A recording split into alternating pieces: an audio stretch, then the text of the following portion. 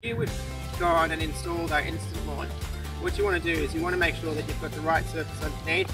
So you want to put a lawn appropriate soil underneath that's soft and spread out so your lawn beds in nicely. You want to make sure it's level and flat according to your site requirements so that it's got continuity across its surface.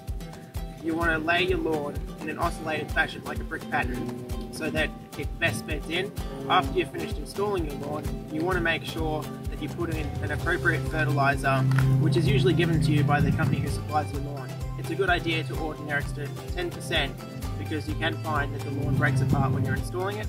After you've installed it, you want to make sure you keep it moist for a few weeks or the period specified by your lawn provider to make sure that you get the most effective lawn and chance of survival. Everywhere we go, everywhere